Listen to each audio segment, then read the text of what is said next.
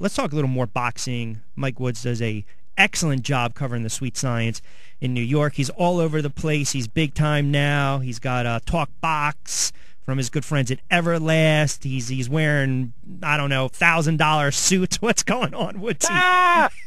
Does it look like $1,000 suit? I'm never better dressed than you. No, I don't know. That'll always be, man. I'll never beat you in that department. And you talk a good game every day on the show.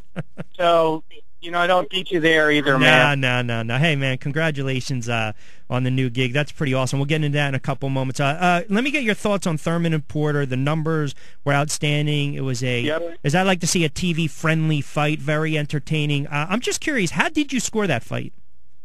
I scored it. I liked the Weisfeld card. I liked the 115-113. Probably would have had it even a little bit wider for the winner. Here's the thing. I liked that the one or two harder punches in every round came from the winner, okay? Yeah. And I thought overall, you tell me if I'm wrong and if you agree with me, that I thought mobility was the key factor. He got in, he got out. Yeah, a lot of people in Brooklyn there called him Keith Runtime. They didn't like the manner in which he did it, but it was effective boxing. Okay, one or two times he maybe turned his back a little bit more than you would like. But overall, smart fight. The one or two harder shots in every single round were landed by Keith Thurman. Yeah, listen, I agree. He kept catching him with the counter left hook. Porter walking in, saw it in the fifth, saw it in the seventh, saw late. Had a couple of people come on. They called it a draw. They're entitled to that opinion. I didn't score it in that fashion. The fight to me, Woodsy, going forward, it's got to be Thurman and Danny Garcia. And I'm just wondering... It's got to be from your lips to God's ears to Al's ears to Danny's ears. People who follow the sport hardcore know day to day that Danny Garcia has been a kind of a favorite son to Heyman and has been not thrown in exactly with the Lions, okay? Keith Thurman is a Lion. Young, hungry, hard-hitting Lion. One time, I don't know about that. His power is good, but not great. That's the one that I want. That's the one that I dare say most fans want. And I think we've been getting indications that we're moving in that direction, that Heyman is understanding that to have year two of this Heyman boxing thing be a success, we got to have the best fighting the best. We can't be having these guys doing a slow build to supremacy. Right. The time is now. We got to have the A's fighting the A's. I would have come out of the box doing that from the start. Yep. I suspect he would have, and many other people would have. But okay, he's the guy who got the $400 million in financing. We didn't, so we'll give him the benefit of the doubt that he knows what he's doing. Hey, listen, I think Garcia is a good fighter. I also think he's an enigma. I thought he got the benefit of fighting in Puerto Rico against Herrera. I think he has been protected to some extent. I know we're right in South Jersey near Philly. I know it rubs a lot of Philly people the wrong way, but my opinion's not changing. And I've interviewed Danny, and I've even asked him about this too. Listen, and it always goes back to, well, Al makes the fights. Well, yeah, that might be the case, but guess what? You can sign off on it. So eventually, eventually he's going to have to hopefully take that fight. I'm curious. I know there's a couple, and I saw you were tweeting this out. Broner and Manny. Man, I'm just hearing that. I'm hearing that a couple different places. It makes sense to me from a standpoint of, here's the thing. Oftentimes, people don't understand why certain guys get opportunities. But Woods, Chris Arreola, he loses his fights. Why does he get another opportunity? Broner loses a couple fights. Why does he get opportunity? If you have a name, that will get you gigs. Even if you haven't been winning recently, it will get you gigs. What else will get you gigs? If your fight on Spike, your last fight on Spike, did a really good rating, especially as compared to the other recent ones. Yeah. And if you can get eyeballs, you're going to get opportunities. So not everyone's going to like that fight. Some people are going to say this one or that one deserves it more. But Broner's a name. He's interesting. He's a character. You either love him or hate him. He's right there with Floyd as far as probably more people hating him than loving him, right? I understand. Make the match. Absolutely. That one makes sense. The lead-up, the build-up is going to be interesting. You're going to have the placid senator who never talks trash on anyone, kind of looking at Broner like he's crazy, while Broner's going to be talking mad smack.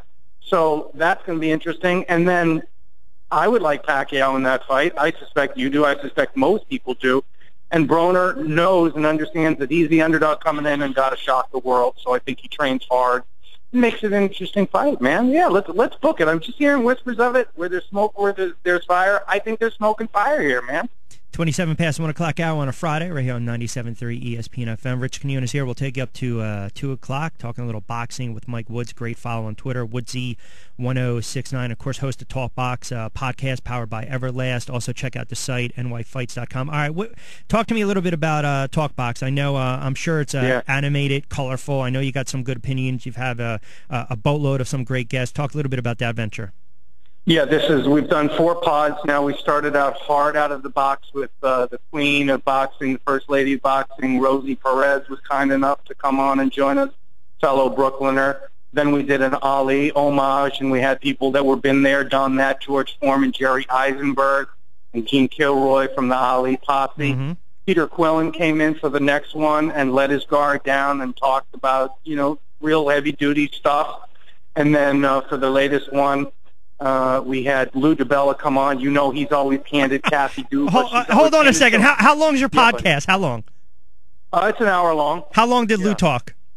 Well, you know what? He was like with family and stuff, and like driving them around and torturing 45 minutes while they were in a hot car with them. So I think we had him only on for like 25 minutes. Yeah.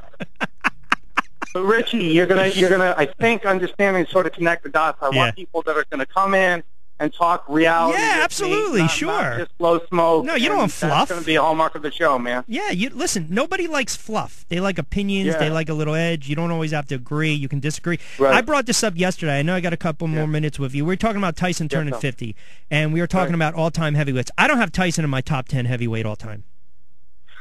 I just, everything like that comes down to criteria, And it's like, Richie, it's like the Hall of Fame. People are like, well, I don't think that person is skilled enough. And I say, but friend, it's called the Hall of Fame.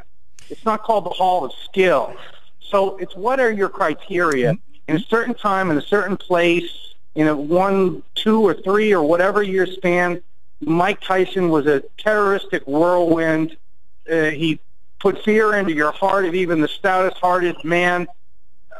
So at that time and a place, he was an all-time great. Did it play out nicely? Did he kind of fall off the cliff? Yes, he did.